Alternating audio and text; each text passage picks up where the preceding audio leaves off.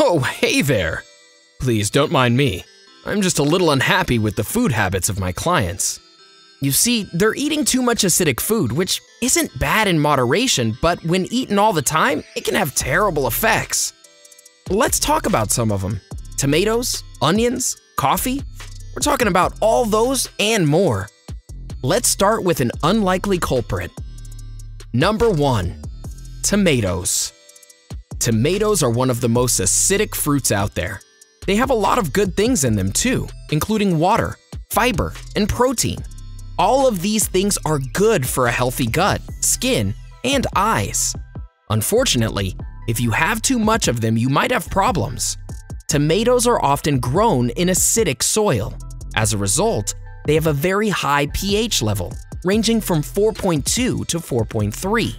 This is why eating too many tomatoes can cause problems for your heart, as well as your gut.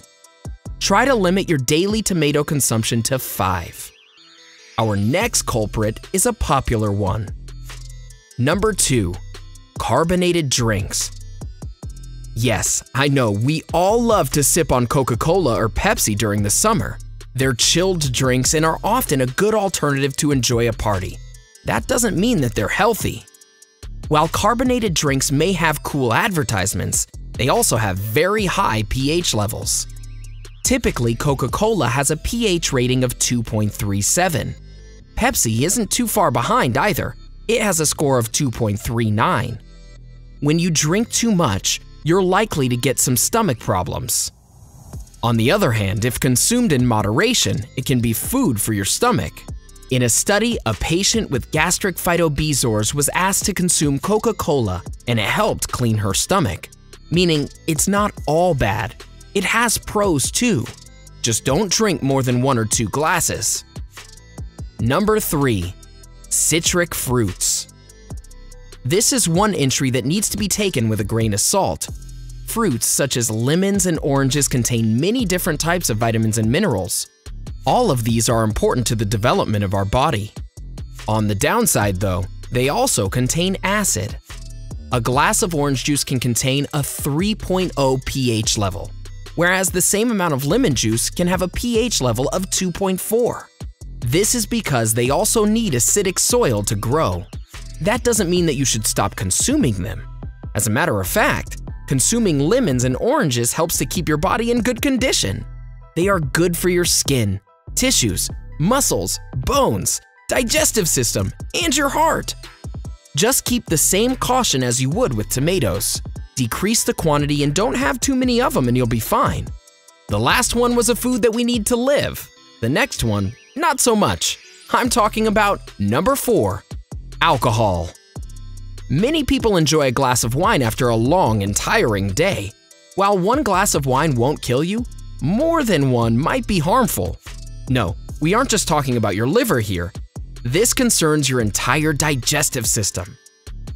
Alcoholic drinks can increase the production of gastric acids. This can in turn cause problems for both your stomach and your heart. This is especially true for alcoholic beverages such as beer and wine, which are low in ethanol. On the other hand, if you can limit your consumption, you won't be facing the ill effects so much. Limit it to a max of 2 glasses. The next food is used in many spicy dishes around the world. Number 5. Onions. In some parts of the world, onions are quite expensive, but they are still in high demand. From delicious curries in South Asia to onion rings in North America, though having too many of them is not at all recommended. This is especially true for people who have gastroesophageal reflux. In a study, 16 people with this problem were given a hamburger and a glass of ice water. The same thing was given to another group of 16 people who didn't have this problem. All the hamburgers contained onions. It turned out that the patients with gastroesophageal reflux experienced a slight amount of heartburn after the meal. This is because of the acidic nature of onions. So, if you have this problem, we would suggest that you reduce your consumption of onions. Speaking of onions, here's another smooth criminal. Number 6. Mayonnaise. Yes, the delightful little thing that you put on your sandwiches. Some people love it so much that they try to dip any snack in mayonnaise. While the taste may be interesting, too much can be harmful. Mayonnaise usually contains about 3 to 4 pH levels of acidity.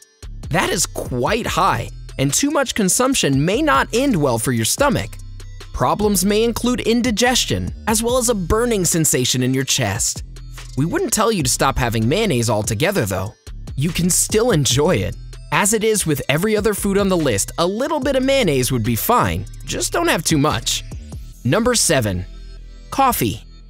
We know caffeine gives you energy, just ask anyone who works at night. Coffee is also the first preference of people who want to feel active before they start their day. While all of these things make coffee your friend, here's something that makes it your enemy. Coffee generally contains anywhere between 4.85 to 5.13 pH level of acidity. Not just that, coffee can mess with your sleep cycle in a not so good way. More importantly, you may end up with an upset stomach. Does all of that scare you? Well, don't worry, just limit your intake of coffee. Keep it at a maximum of 2 cups or mugs a day. If you can do that, you'll be fine. You won't have to deal with the acidic nature of your coffee. Oh, and make sure you stay hydrated all the time. Alright, now that I've scared you with so many acidic foods, here are 3 non-acidic foods to enjoy. Number 1. Watermelons. Watermelons contain water, dietary fibers, carbohydrates, vitamins, minerals, and natural sugars. What more could you ask for? This fruit is non-acidic. In other words, it's a good fruit to add to your diet. So the next time you see a watermelon at the grocery store, consider buying it. Moving on to the next one. Number 2. Broccoli. Broccoli is also on the list of non-acidic foods. On top of that, it's one of the best sources of vitamins and minerals. Broccoli is also known to help the process of digestion. It's especially good for your heart. We here at Bestie suggest you add it to your grocery cart the next time you're shopping. This brings us to the 3rd food. Number 3. Turkey meat. Here's one white meat that you probably don't touch until Thanksgiving. Turkey meat is not only delicious, but it's also good for your heart. It contains tons of protein, carbohydrates, and minerals. More importantly, it's acid-free. A win-win scenario overall. Do you eat any of these foods? Would you consider cutting down after watching this video?